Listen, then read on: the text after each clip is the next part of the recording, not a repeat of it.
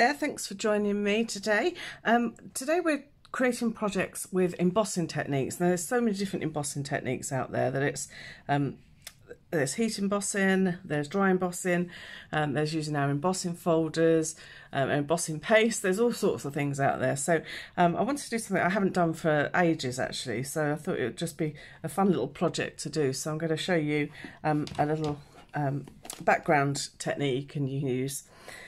So I'm going to be using 3 different colours today. I've got Blackberry Abyss, Melon Mambo and Bermuda Bay. Now I love this colour combination. It's quite a bold colour combination in the sense that they're quite dark colours, but this technique works particularly well with dark colours. So I'm going to start off with Blackberry Bliss, and I'm going to be using our blending brushes for this.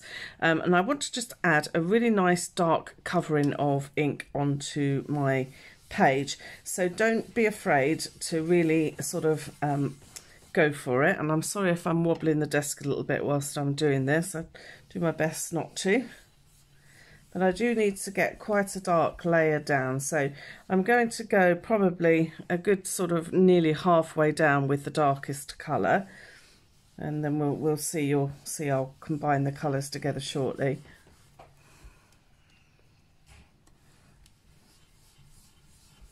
You could use direct inked paper, in which case you would just grab your ink pad and scrape it across your page, and of course that would give you a really dark colour, but it's not always as reliable as blending. So I've opted for the blending purely for a little bit of make sure this works today really. So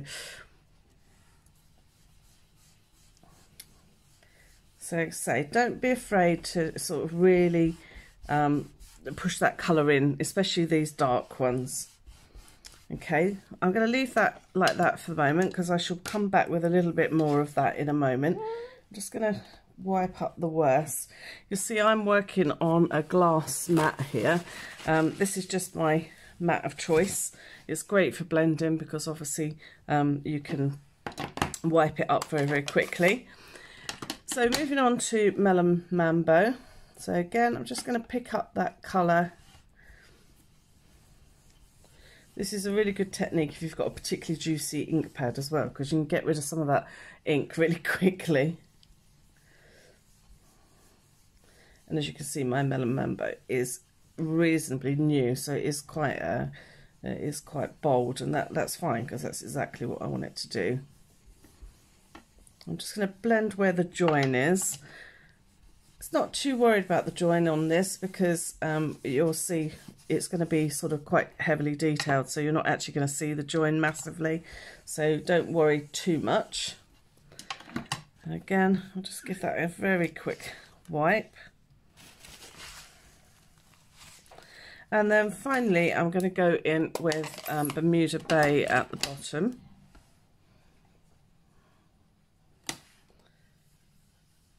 Bermuda Bay is not quite so juicy, so I'm going to have to work at this one a little bit. I have got re-inkers, so I can always re-ink my colours afterwards.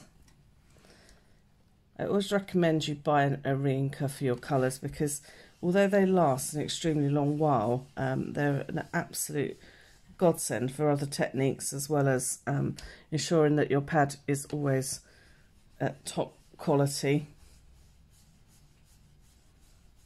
Can you see where that Bermuda Bay is just mixing with that Melon Mambo? We're getting sort of another sort of purpley sort of colour, which is really nice because it kind of pulls that down from up the top there.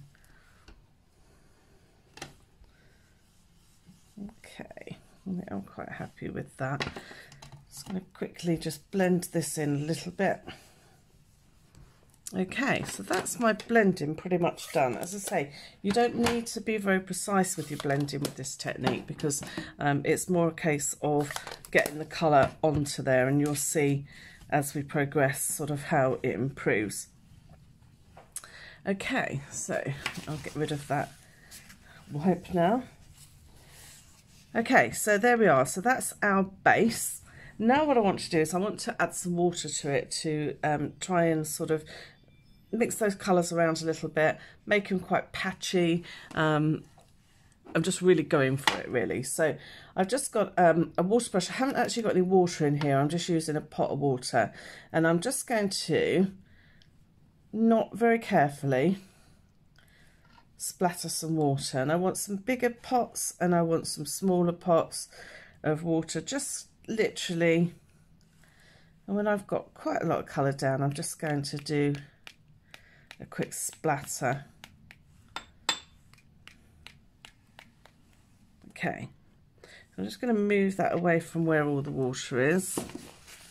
And again, I'm just going to mop up the worst. You can always have a kitchen cloth or whatever, just to, especially on the edges, because you can see it curls a little bit. Just blot up any excess. Now, under normal circumstances, I would allow this to dry completely because I want to emboss it next. But what I'm going to do first, I'm going to take a heat gun to it just to dry off the worst, and then I will allow it to dry a little bit more.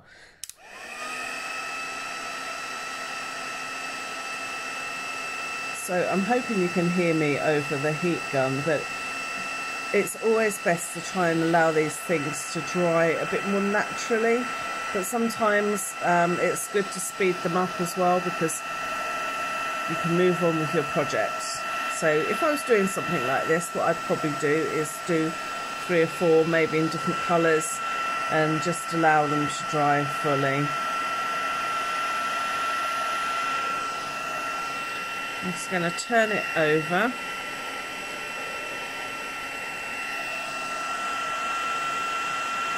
So by turning it over, I'm making sure that it's getting dry from both sides, but also what it will do is it will start to help it lay a bit flatter again.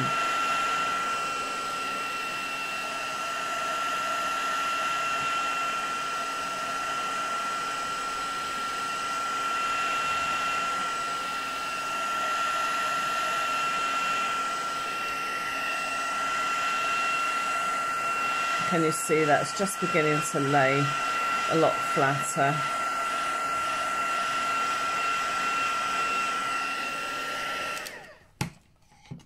Okay, so I think that is virtually dry. As I say, I would probably normally leave that just a little bit longer just to naturally dry, but I think the bulk of it is dry.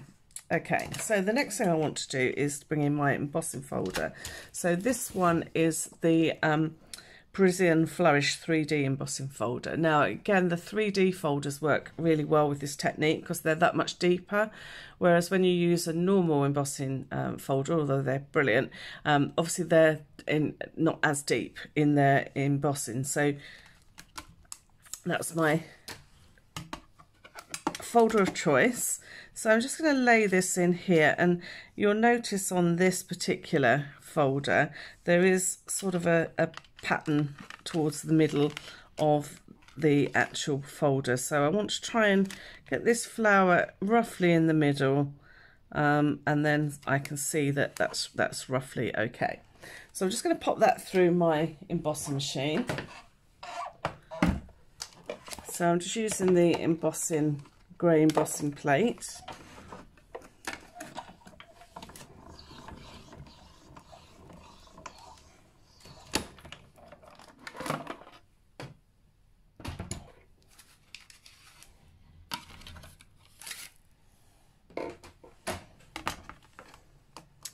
Okay, so now if I take this out, it's actually quite hard to see.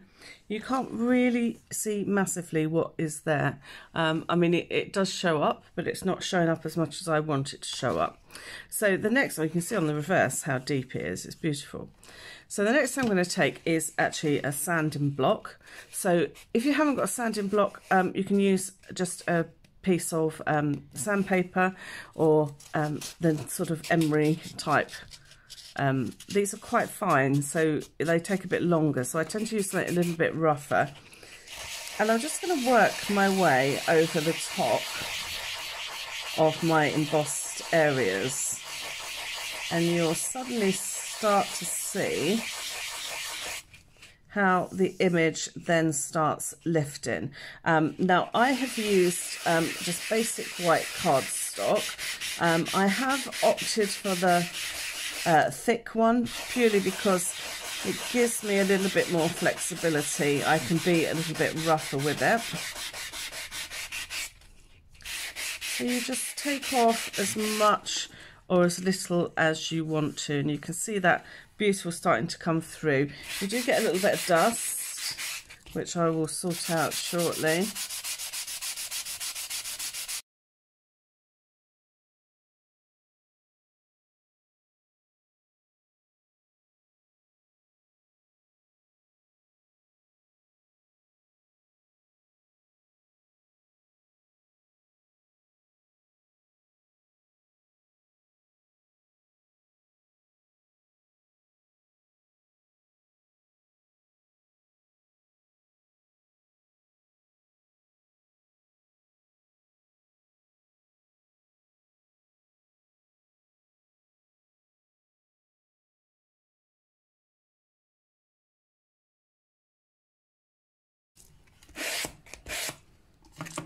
Okay, so I'm just going to clear off my desk a little bit again from the dust this time.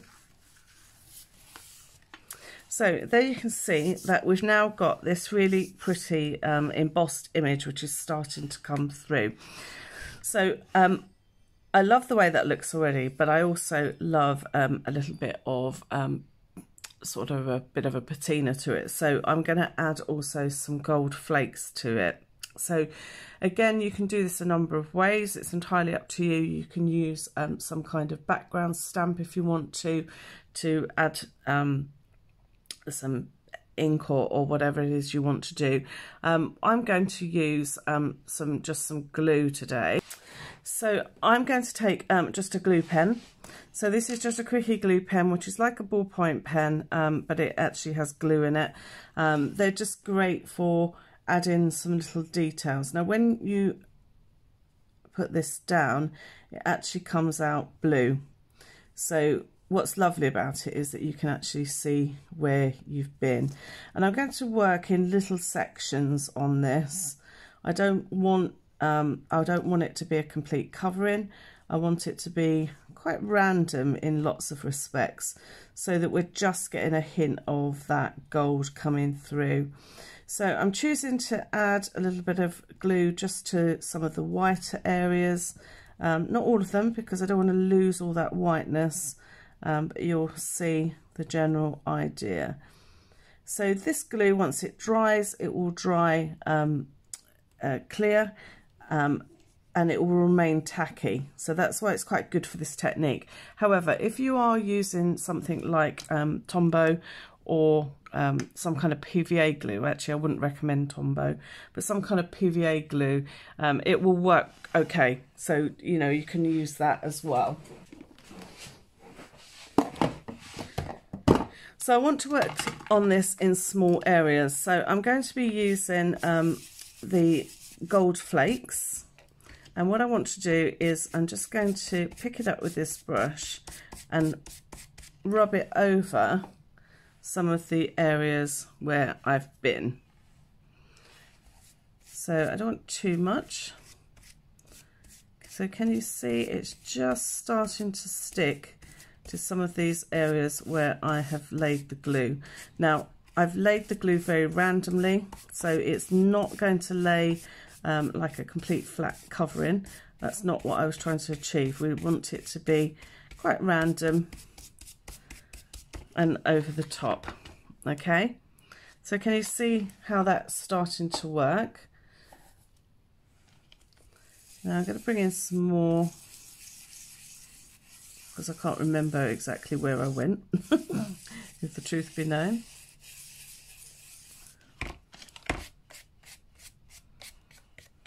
Okay, so again I'm just going to move on with some more so I can get a nice sort of covering, but it's not a full covering. As I say, I just want it to be quite random. Sometimes it's on the white section, sometimes it's on the actual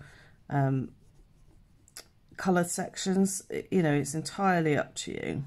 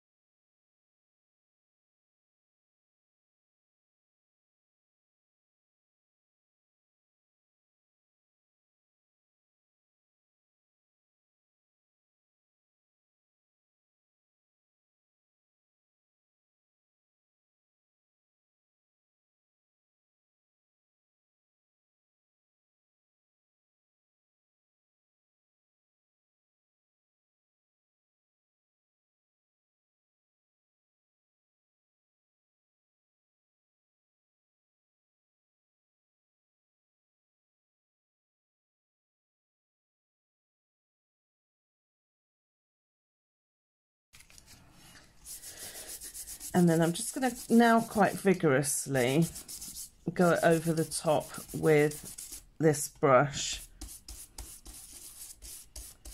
just to remove any loose bits or any bits that sort of can be dusted off.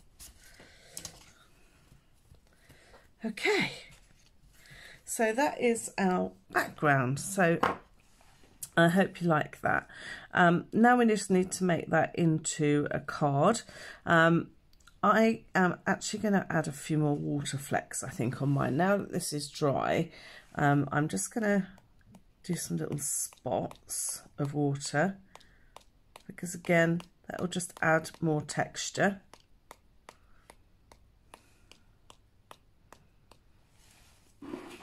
And now that brush is nearly dry,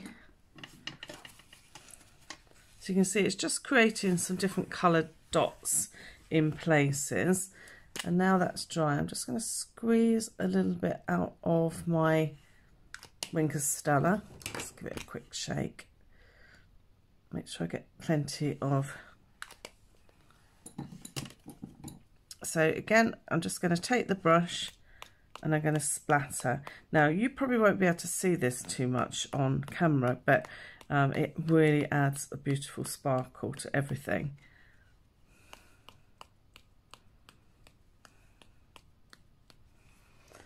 Okay, so again, I'm going to leave that to dry, and then I'm going to come back and make it into a card. Okay, so now everything has dried, and I've got all my elements together so we can put our actual card together. So what I've done is I have used a sentiment from the stamp set called Celebrating You. Really brilliant stamp set because it's got so many different greetings for different occasions in it. And I particularly liked this one that says, "You're on my mind and in my heart." I just thought that was a really nice sentiment. So what I've done is I have stamped it in Versamark, and then I've heat embossed it in white onto a piece of our vellum cardstock. And this was using the die from the Beautiful Shapes, which is this one here, and it has this beautiful embossed line on it. So just to add a little bit more bling to it, what I've done is I've actually used the same glue pen that I used for doing the patina, but I followed those score lines, and then I've gold leafed those as well. So it kind of just brings it all together really. So I've got brushed gold cardstock here, and then a black card base. So I just thought it would be a really nice sort of combination really. So what I'm going to do first of all is I'm going to glue my piece down onto my gold. Now because it's obviously had water, it's been embossed, it's quite sort of bumpy along the way. So what we just need to make sure is that we put plenty of glue that's going to hold it into place, especially going onto a foiled background as well, because obviously they're shiny as well, so it's sort of quite notorious for sort of slipping and sliding around. So the bonus of that is it does give us a moment just to kind of get it where we want it to be, and just spend a little bit of time just making sure that all those edges are stuck down. And then once we know that they're stuck down, we know this centre part is going to be fine. So there we go. So that's that. Now what I want to do is to add a little piece of, I've taken some of our gold chamois ribbon, which I've cut into thin strips. So I've basically cut down one side of the ribbon here. In fact, if I bring the other part in, so basically what I've done is this edge that was over here, I've just cut it along, so it just makes that ribbon just that little bit narrower. And what I want to do is I want to put a piece across the section, middle section here. Apologies if you can hear my dogs. They're quiet all the time until you start recording, then you can guarantee they'll start kicking off over something. It's like having children, isn't it? So I've just stuck a little bit of tape just to the back of either side of that. And what I want to do is I want to sort of have a combination of linen thread and of the gold. So I've just cut a small piece of each because I don't need a great deal, just to go across that middle. And then what I'm going to do is just tuck it behind, and hopefully my tape will hold it in place. It's not quite exactly in the middle, but that's okay. I'm quite happy with that. Stick it into place. Okay, and then what I want to do is I'm going to attach this next, and then I'm going to tie some of this ribbon to one side. So I need to attach this. Now vellum is notoriously bad for obviously gluing into place. In fact, what I'm going to do is I'm just going to glue my front section onto my base card first, because that will make sure it all stays in place.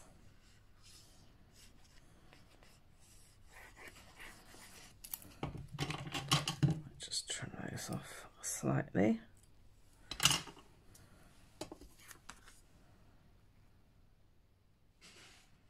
Just make sure where my top and bottom is. So I've gone for the blue at the top.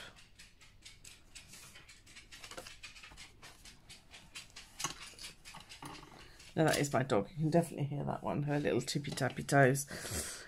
So next thing I want to do is to stick my vellum down. Now vellum is notoriously bad for sticking down, but especially when we've got a bumpy textured surface as well, it's not going to help matters really. So what I'm going to do is I'm just going to add some little dots of glue. So these are like raised dots, so that I don't want them too large because obviously they'll squish out, but just where there's like a crossover of the lines, that's kind of where I'm heading for. And then once it's dry, it's not going to worry too much. So I'm going off to one side because I want to tie some thread around the other side.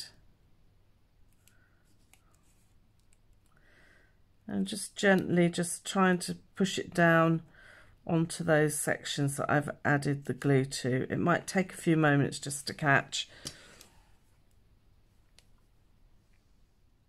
And then I think I've probably got enough to do 2 ties here, so I'm going to cut them in half.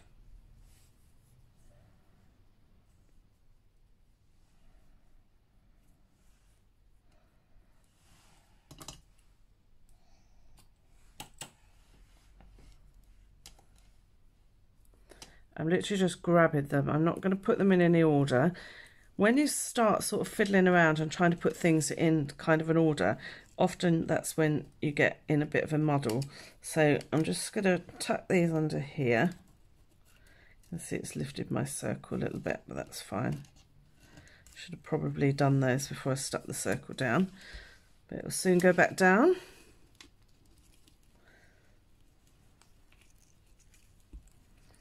And then I'm just literally going to tie these into a knot.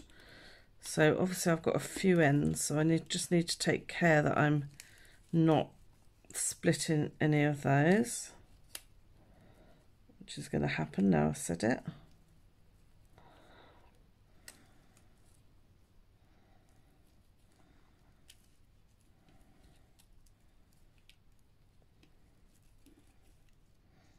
I think we're okay. 2 and 2. So I'm just going to pull those tight. Now you might have to do them kind of individually, and the gold will begin to fray, so don't worry about that, that's fine as well.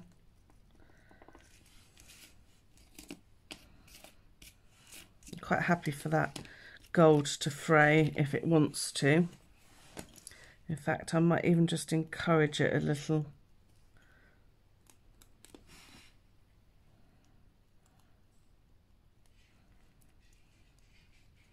Just sort of adds to it, really.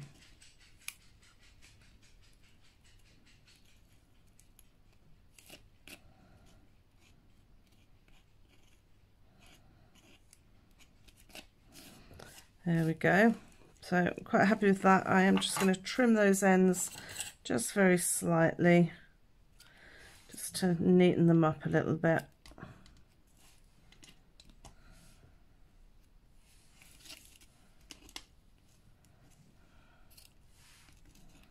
I'm quite happy if they're sort of dangling around a little bit, that's fine. Just tease some more of that gold out. Just looks pretty when it's sort of frayed out.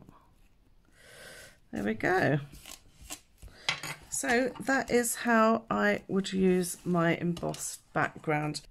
Now, as I say, obviously it works so much better with a dark colour underneath because you then get that contrast, whereas if this was sort of a light colour, then obviously you don't get that full contrast. So it's worth just experimenting with colours. I like the bold colours. It's a little bit out of my comfort zone, so it's quite nice to do something a little bit different. So I hope you like that, and we'll give it a go. See you soon. Bye.